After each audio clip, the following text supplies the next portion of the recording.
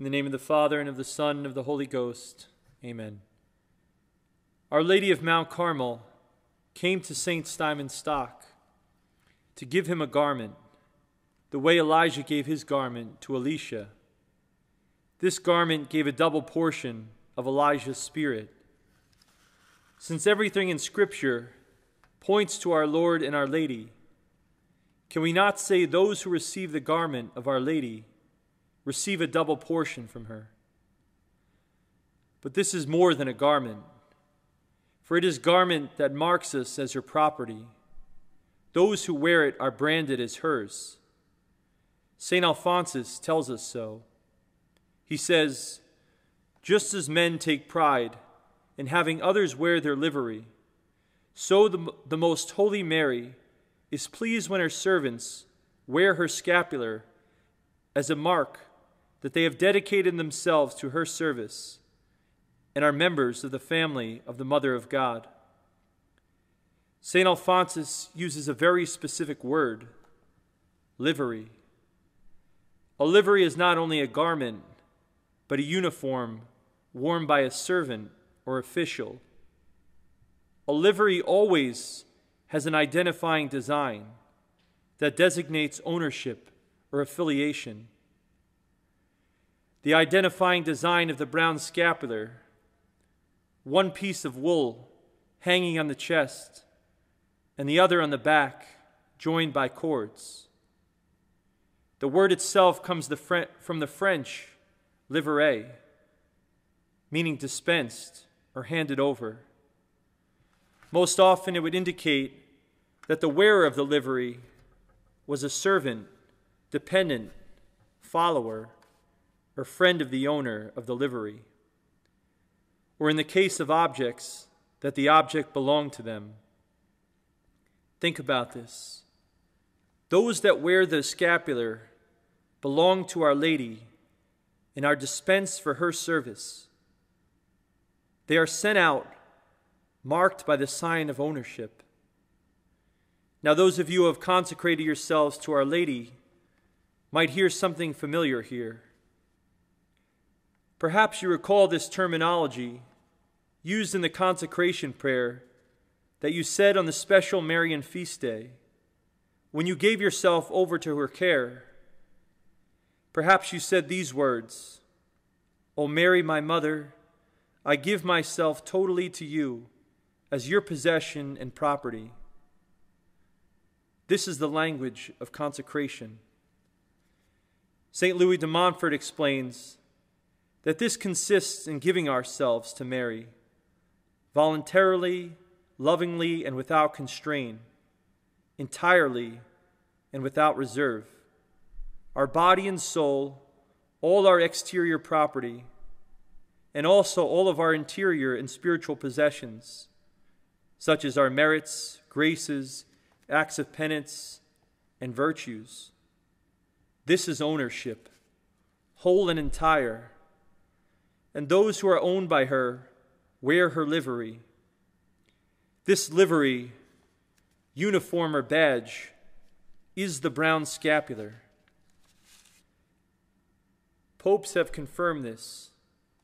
In 1950, Pope Pius XII, in his letter commemorating the 7th centenary of the brown scapular, wrote the well-known words concerning the scapular. "May it be to them a sign of their consecration to the most sacred heart of the Immaculate Virgin, which in recent times we have so strongly recommended." Sister Lucia, the last remaining seer of Fatima, reiterated this later that same year to a Carmelite priest, Father Howard Rafferty, who came to visit her from the United States. When he asked her if Our Lady requested us to wear the scapular, she responded, "She wants everyone to wear the scapular because it is a sign of our consecration to her Immaculate Heart." Lucia was so sure of this because it was during the greatest public miracle since perhaps the parting of the Red Sea on October 13th, 1917, when 70,000 people witnessed the sun come down from the heavens and appear to fall to the earth. Lucia saw in the sky Our Lady of Mount Carmel, holding out the scapular, repeating the same gesture she made to Simon Stock, as to give it to her and to us. How significant this is. Heaven and Our Lady do nothing by accident. During this great solar event, which was seen miles away, written about in newspapers, and confirmed by the Church to be an authentic miracle by the highest authorities, here Our Lady chose to come and once again to give us the scapular. The significance of this cannot be understated. Our Lady said that nations would be annihilated and that the world is facing an unprecedented chastisement due to sin. She told Lucia that she desired her, the last of the children, to remain on earth, to establish devotion to her Immaculate Heart, in order to save us from what's to come. Our Lord told Lucia that he wanted to place devotion to his mother's Immaculate Heart alongside his heart. But how did he want to do this? We saw in the 17th century, our Lord had a very specific plan to establish devotion to the Sacred Heart in all the kingdoms of Europe. He told St. Margaret Mary that he desired to reign in the palaces. His specific request was for the French kings to consecrate themselves and to place the emblem of the Sacred Heart on the flag. But they did not do so, and because of it, they and the world suffered and still continues to suffer under the effects of that refusal. God does not change, and so in his desire to have the whole world devoted to his mother's Immaculate Heart, he must have a specific request of us. And this is precisely what Lucia was asked in 1946, 4 years prior to her meeting with Father Rafferty. She was asked, what exactly do we need to do to bring about the promised defeat of the Church's enemies and to put an end to the current chastisement? World War II had just ended, and the Bishop of Fatima wanted to know definitively what we needed to do so as not to repeat the same fate as the kings of France. Sister Lucia gave the answer. This answer is still the answer that remains today. It was approved by the Bishop of Fatima immediately and promulgated from him directly. It was approved by the Holy See and remains the Holy See's approved plan. We are to pray the Rosary every day, accept and offer up our suffering and our daily duties according to our state of life, consecrate ourselves to Our Lady, and wear the brown scapular as a sign of our consecration. Later, the 5 first Saturdays was added to this plan and approved by Lucia as well. When enough people do these things, we will experience the promised period of peace in the world. This is the Church's official position. It comes directly from the seer herself, who is also a prophet. And we're told in Scripture, do not despise prophecy. But it was not the first time these two sacramentals had appeared in a prophetic statement. In the 13th century, St. Dominic prophesied to another Carmelite, Brother Angelus, this now very famous statement. One day, through the Rosary and the Scapular, the Most Holy Virgin will save the world. 2 men given 2 sacramentals at almost the same time, in the same century. This timing is not an accident. It's a message a message sent from 8 centuries ago. Do not despise prophecy, as St. Paul says. It would appear that the time has come for this prophecy of St. Dominic to be fulfilled. The Rosary and the Scapular are the 2 sacramentals that are part of the Church's official response to Fatima. They are non-negotiables. When asked by Father Rafferty in 1950 if someone chose not to wear the scapular, could they fulfill the message of Fatima? Lucia responded emphatically, no, they could not fulfill the message. Less than 2 decades later, during the Second Vatican Council, there was a big discussion to include the Rosary and the Scapular in the Council documents. The decision was made to defer to the Pope to decide which sacramentals were the most important. Then in 1965, before the Council had closed, Pope St. Paul VI wrote these words: "Ever hold in great esteem the practices and exercises of devotion to the Most Blessed Virgin, which have been recommended for centuries by the magisterium of the Church. Among them we judge well to recall, especially the Marian Rosary and the religious use of the Scapular of Mount Carmel. If through the Rosary and the Scapular Our Lady will save the world, then we must ask ourselves, how many Catholics wear the scapular? How many even know about it?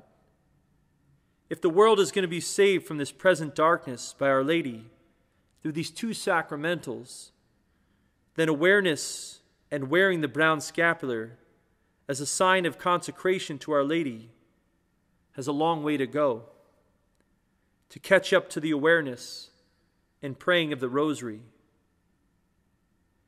The brown scapular, then, would appear to be the missing link and why we're still awaiting the triumph of the Immaculate Heart of Mary. When Father Rafferty asked Sister Lucia, which is more important, the saying of the daily Rosary or the wearing of the brown scapular as a sign of consecration, Sister Lucia said, "Father, the Rosary and the scapular are inseparable. You cannot have one without the other." Is it any wonder, then, why the devil wars against the scapular so much? It would appear, then, that we're up against what is the greatest resistance from hell against a single object of devotion. Greater right now than even the Rosary, since the devil knows so many people are aware of it and already pray it. But if the devil can keep the scapular in a place of obscurity, then we'll always be missing one of the indispensable components to the triumph of the Immaculate Heart. Therefore, the brown scapular is the single most important object of devotion to spread globally at this present time. It will stop the advance of this present darkness and save countless souls, snatching them from the devil's fingers, as the devil himself told Venerable Francis Yepes when his brown scapular fell off, who said, "Take that scapular off, which snatches so many souls away from us." St. Alphonsus affirms that the Blessed Virgin Mary gives the assurance of the supreme grace of final perseverance to all who worthily wear her little habit. He says, "For those who wear her scapular profess to belong to Our Lady. It is impossible that a servant of Mary be damned, provided he serves her faithfully and commends himself to her maternal protection. In this way we become her little sheep, and as her sheep we wear the sheep's clothing, the wool of the brown scapular. But the sheep of Our Lady are also fierce as lions. because they are made by Our Lady into the image of her Son. Yes, this livery is a uniform, a soldier's uniform, and soldiers never go into battle without armor and weapons. St. Louis de Montfort prophesied all the way back in the 17th century that this will happen especially towards the end of the world, and indeed soon, because Almighty God and His Mother are to raise up great saints who will surpass in holiness most other saints. He says, these great souls will be exceptionally devoted to the Blessed Virgin. They will fight with one hand and build with the other. The enormity of the Fatima apparitions and messages would indicate to us that this time is at hand. It's no doubt that these great souls, which very well may be you and I, will be armed with the rosary and clothed with the protection of the scapular. Pope Benedict XV, who was the Pope while Mary was appearing at Fatima, gave the command to all her soldiers when he said, "Let all of you have a common language and a common armor." The language, the words of the gospel. The armor, the scapular of the Virgin of Carmel. The rosary is, at its core, the meditation on the common language of the gospel, the Word of God, which the epistle to the Hebrews states is sharper than a two-edged sword. Lucia said that these two sacramentals are given to us so that we may accomplish the main message of Fatima, to sanctify our lives and to accept all that God allows us to suffer for the salvation of souls. The world has gotten so bad that it will take nothing less than an army of great saints to turn back the tide. And the saints of these times will not be able to accomplish what is necessary without the rosary and the brown scapular. Just like all great soldiers in battle need the best sword and a shield. But with the great knights of old, they needed to be exceedingly virtuous. In Divine Intimacy we read, "Those who wish to live truly devoted to Our Lady of Mount Carmel must follow Mary into the depths of the interior life. This garment, then, is not to be a mere external sign. No, the soul clothed in Our Lady's garment, in her livery, must conform themselves to be like her in the deepest depths of the soul and attain all her virtues. This uniform which Our Lady gives to all who are hers means we are expected to be more and more like her at every step, and thus more and more like her Son. In the name of the Father, and of the Son, and of the Holy Ghost, amen.